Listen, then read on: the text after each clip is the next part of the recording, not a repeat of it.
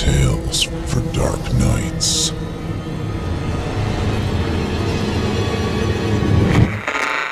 Want to make sure you never miss a Chilling Tales for Dark Nights video again? Be sure to subscribe and hit that bell to turn on notifications.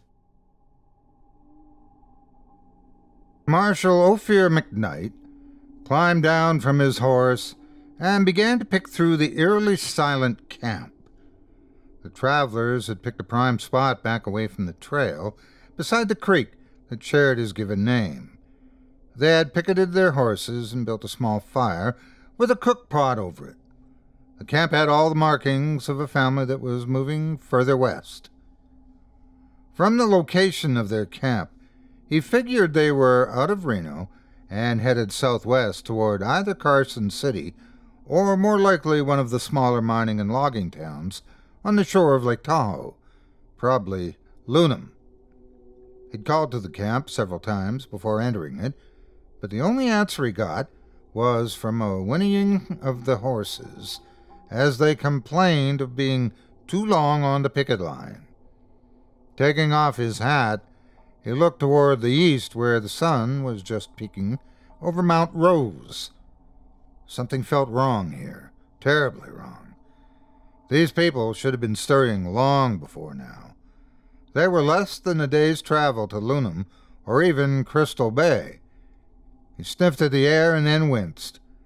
Hidden deep under the wood smoke, animal and scorched coffee smells, there was a pungent odor of an open grave.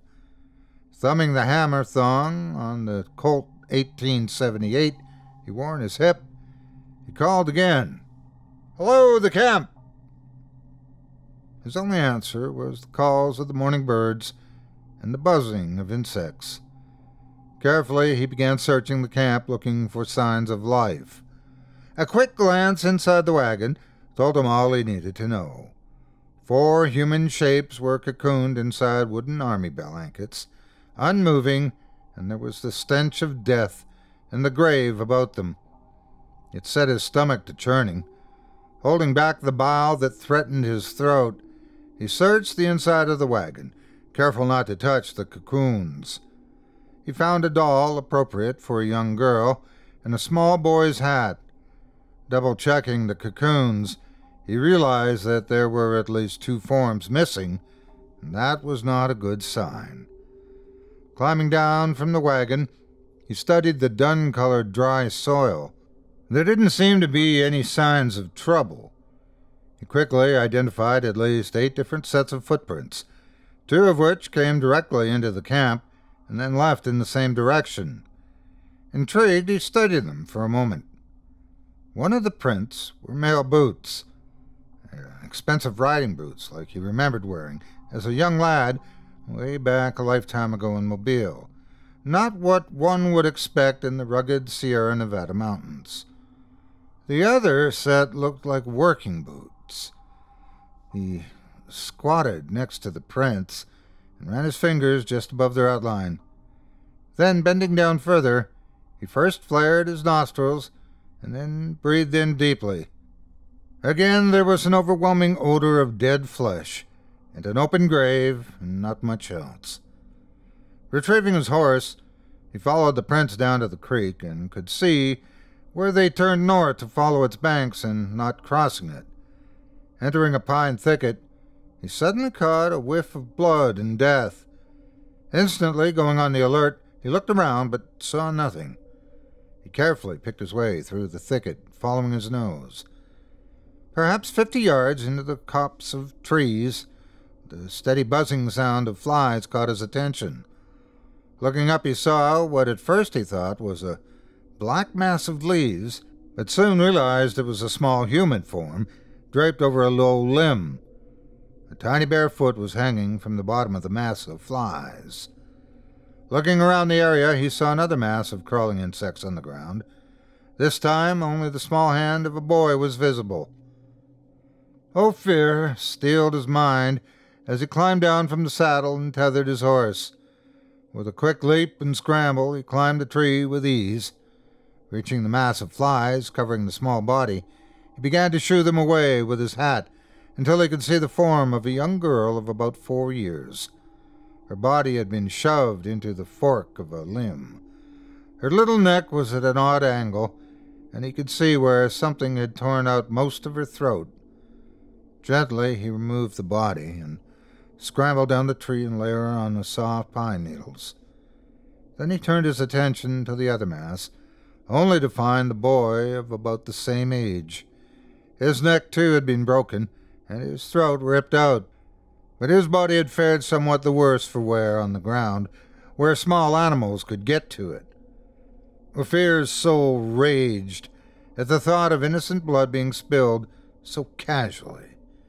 He could feel the beast that resided in his soul begin to stir and pace. As his temper grew, so did the agitation of the beast, and now he had an idea of what he was dealing with. Placing the bodies across his saddle, he covered them with a blanket and led his horse out of the trees and back up toward the camp, knowing what he had to do. He found a shovel tied to the side of the wagon and set out digging 2 large pits in the ground. It was nearly noon when he was finished with that part, and he'd worked up a powerful thirst, a thirst he slaked from the water of the creek. Then, spreading some dry tinder at the bottom of each pit, he began to build a pyre made of wood from the surrounding trees. Double-checking his work to ensure that it would burn hot enough to do what he needed without getting out of hand, he worked well into mid-afternoon. Checking the sky periodically, he watched the sun begin to slip lower into the horizon. He had to hurry, because sundown would make things far worse. When he was finished with that, he took a hatchet and sharpened 4 stakes he'd cut from a nearby rowan tree. Then came the hard part. Pulling the tarp from the wagon, he climbed up inside the first figure cocooned in the woolen blankets.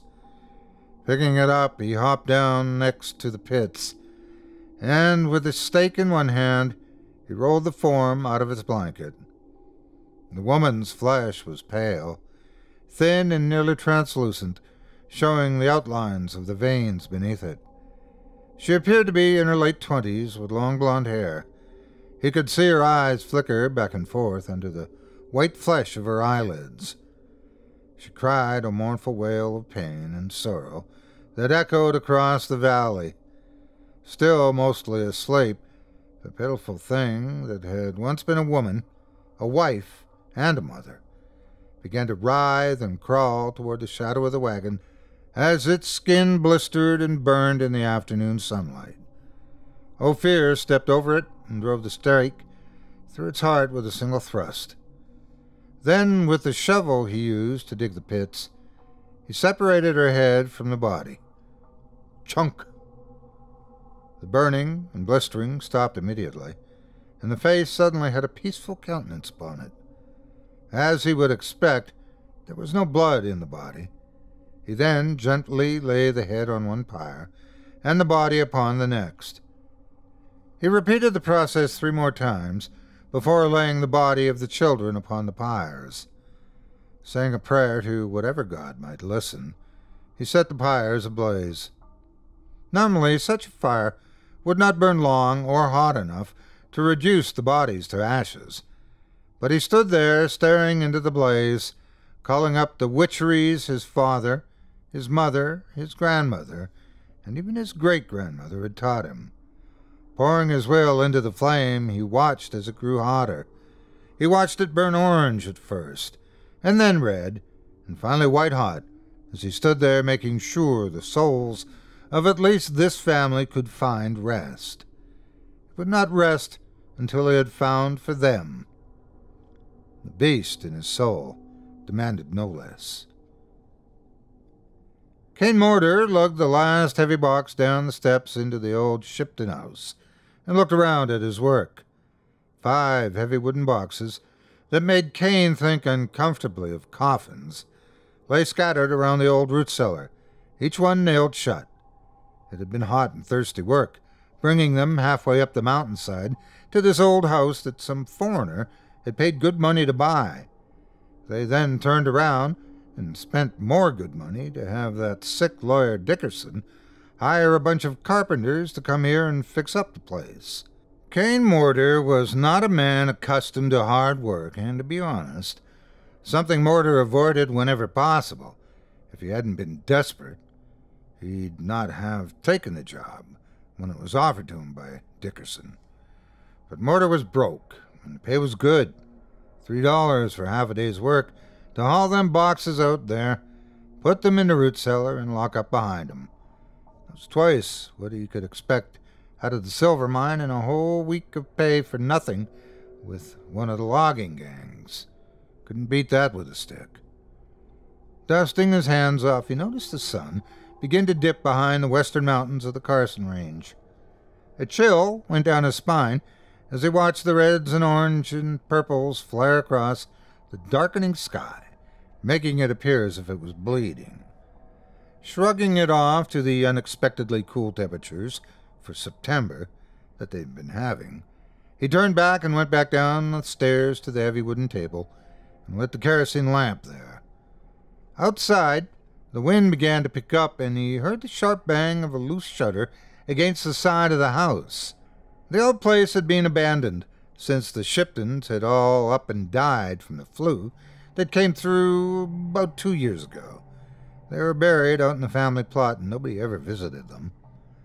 Wait, he seemed to have heard a voice at the edge of his hearing. It was as much a command as it was a request. Kane looked around the room to see who'd spoken, only to find nothing but the boxes sitting peaceably on the hard dirt floor.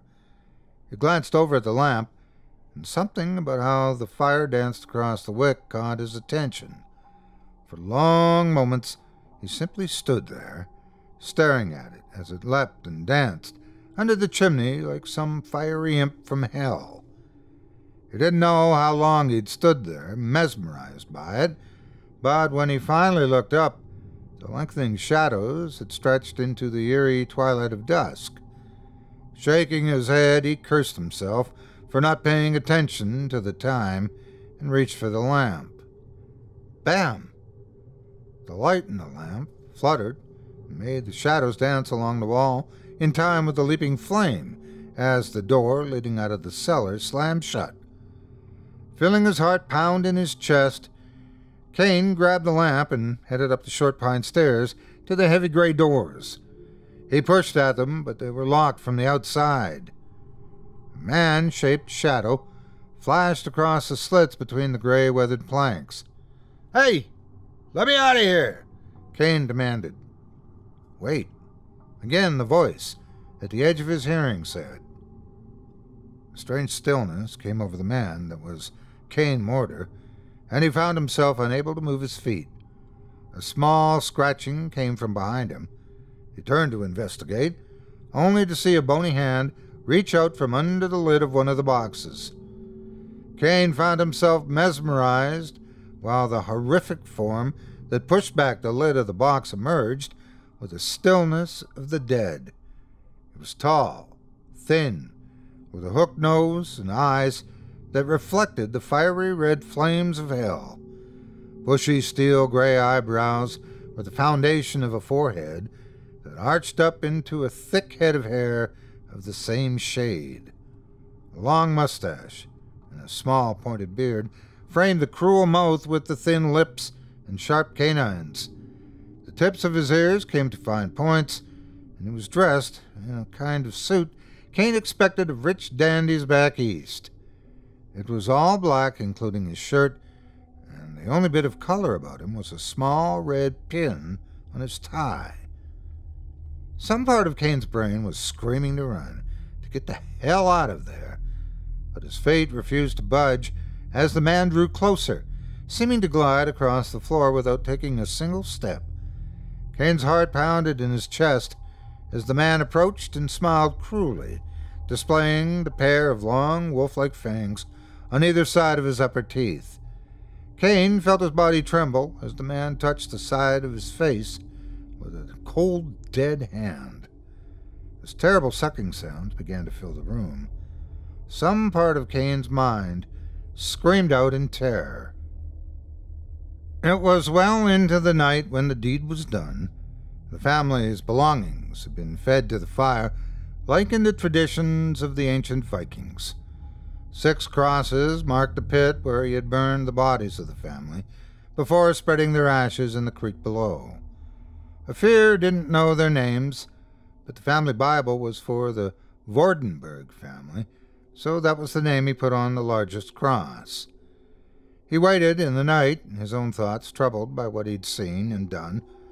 Ophir had grown up in a Witchkin family, and had been taught by both his grandmother, Mary Beaumere, and his great-grandmother, Catherine MacNaughton, née Dubois, but various other Witchkin, so he had known what to do to destroy the things in the wagon. The question was, could he find the undead responsible for this before it spread so wide that it would take a miracle to stop it? Feeding and watering the 2 horses of the Vordenberg family, as well as his own, he sat back against his saddle and waited, his .45, his Henry, and his father's cavalry saber near at hand. He expected to have visitors again tonight, as he expected that the one responsible for what had happened to this family to come and check on their work. It was just a few hours before sunrise when he saw something gliding silently through the trees, disturbing not a single leaf or pine needle. It was tall and thin, and wore a tin star on its vest and a 6-shooter on its hip, and did not expect to be seen as it circled the campsite to see what had become of its kill. In life, this man had been middle-aged, lean, and weathered by the elements. Evidently, he'd been the town sheriff somewhere nearby. In death, he was a washed-out image of his former self, and had now taken to hunting travelers. Finally, deciding on the direct approach, the creature stepped out of the trees and called, "Hello, the camp!" Ophir smiled to himself and thought, "There's one." He did not, however, answer. "Hello, the camp!" The creature called again. "There's 2. Just one more." "Hello, the camp!" The creature called out a 3rd time. Ophir noted the sound of disappointment in its voice.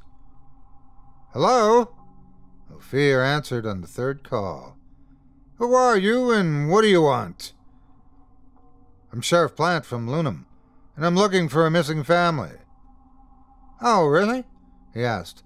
"Family got a name?" Ophir watched the creature struggle for a name. Finally it said, "Jones." Ophir smiled and told him, "Haven't met anybody named Jones on the trail, and I came all the way from Carson City." "You got a name?" "I do."